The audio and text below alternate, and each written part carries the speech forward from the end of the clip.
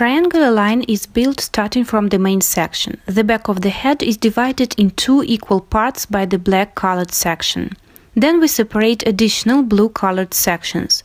We start from the lower section. The incline of the section corresponds to the cheekbone slope. It is a slight incline from the horizon. The next section is parallel to the previous one. We continue with parallel sections as far as the top of the ear. After that, we start to turn the sections pivotally. Section after section, we move to the vertical section that will be shown on the side view. It divides hair growing to the side and to the back of the head. The red arrows show the over direction. The hair is combed and directed into the expanded shape. The cutting angle is directed into the expanded shape. The expanded shape is shown with the green packet line.